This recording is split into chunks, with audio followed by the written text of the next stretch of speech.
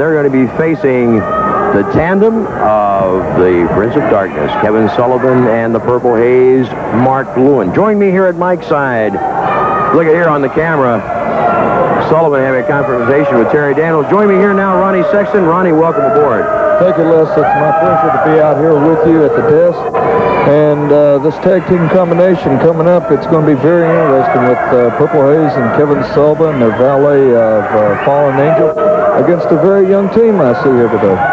Well, I'll tell you what, I'm no big fan of Sullivan and Lewin. I've known them both. I've watched both their careers beginning to current. But whatever you say, you've got to say these guys are productive. They come out, and they come out big. They come out winners. That's for sure. And I'll tell you what, it's just like you say, you may not like their tactics, you may not like their ways, but they are very rough wrestlers, very aggressive, and they give you not an inch of opening. Well, let's go to the ring for the introductions.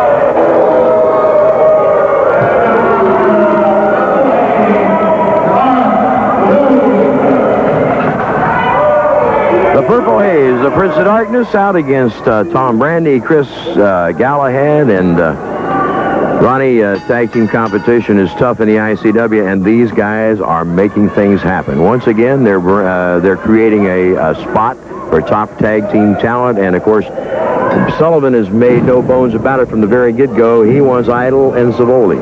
I tell you what, that is true, Les. I've heard about the confrontation that he wants with Idol and Savoldi. And I think, in a way, that Sullivan and Haze may be biting off more than chew. Well, you never know. These guys have got a long track record as a tag team. But Idol and Savoldi have gelled so quickly. They've come together so well in such a short time. It's certainly going to be one heck of a wrestling match. Yes, that's true. And I say wrestling match, it may not even be that. That's what's on the marquee, but it may just be a good old-fashioned back alley brawl. Yes, yes.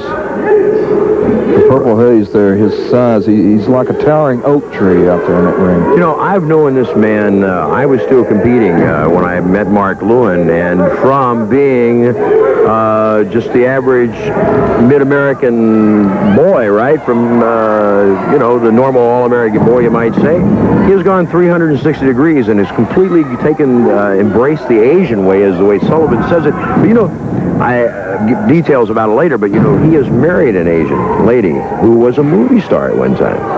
That is something I didn't know about Mark Lewin. And, of course, he has, he's taken a lot of the Asian habits, and as a Westerner, his style of living and so forth, and his beliefs don't seem to even fit anymore in the United States. No, they surely don't. I've noticed in the past a lot of articles I've read about him where he does a tremendous amount of meditating before matches, before going to the gym, and that is something here in the States we're not used to one bit whatsoever. Well, of course, here's a guy, too, that, look at him. Look at the expression on the face. Yes. I see these close-ups, and sometimes I wonder, is there 52 cards in that deck? Yes, I know what you mean. Of course, he and Sullivan like two peas in a pod. Kevin, I've known since his initial professional appearance. And here's another guy who's gone 360 degrees, and he's throwing the rule book out the window, and his regard for humanity, as far as that concerned, has been put by the wayside. Yes, Kevin, I remember him from my earlier days of professional wrestling, and he's always pile driver. No mercy. There you have it. No mercy. I'll tell you what, Les, they're coming down here, and I'm getting out of here right now. All right, Ronnie, and please join us again.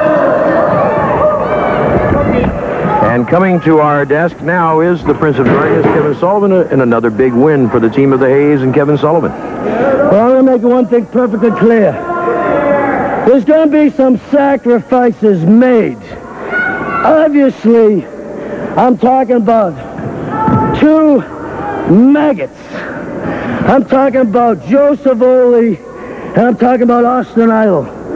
Because when the fallen angel was given to me by Habuddin himself, I went through the 13 steps of purging myself to make me strong. I no lust for no flesh any longer, because I know I have transcended the mountaintop. I met a wise man there, and the wise man turned out to be the Purple Haze himself, given to me by Mother Sea in the hour of darkness when I needed him most, when I sent Black Jack Mulligan to the hospital forever. You see, you cannot ban me anymore. You can't suspend me, because I am coming home. Idol, Savoldi, your head belongs to me and the Haze. Akbar himself is the king.